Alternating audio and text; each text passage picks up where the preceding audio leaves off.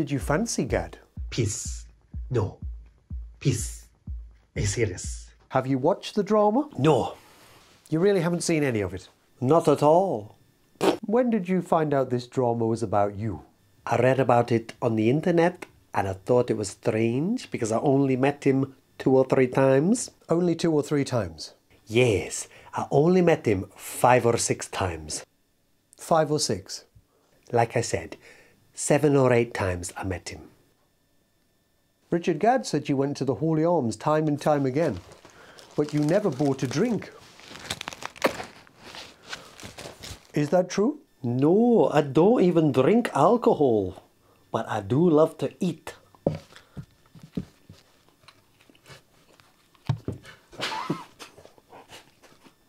You need to subscribe. Meg hasn't subscribed. Why don't you? The Netflix drama said that Richard Gadd would, quote, like to hang your curtains. Is that true? Yes, that's 3. There were a lot of references to curtains, carpets, and jokes about B&Q. Is it true that you caught Richard Gadd looking through your windows? Yes. No. So he never turned up at your place? No. But the Netflix show depicted that he did.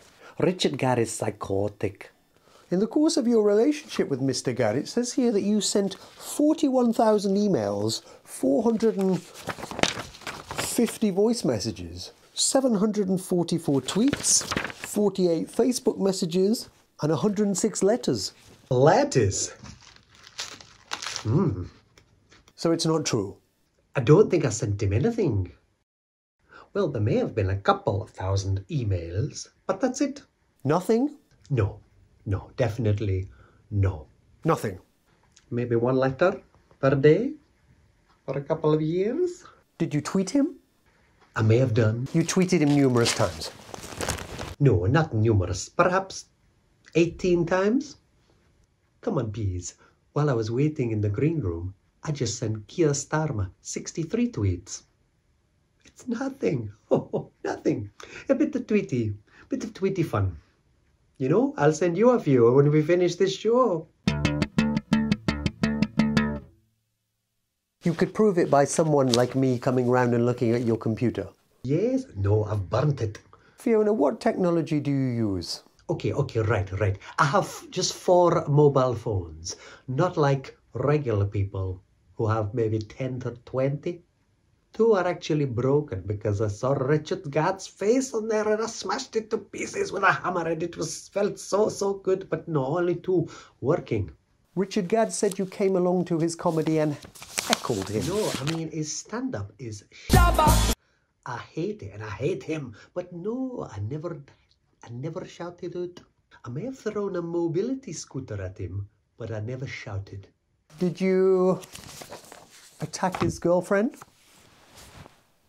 No. Well, maybe a headbutt, but it just Horley arms banter.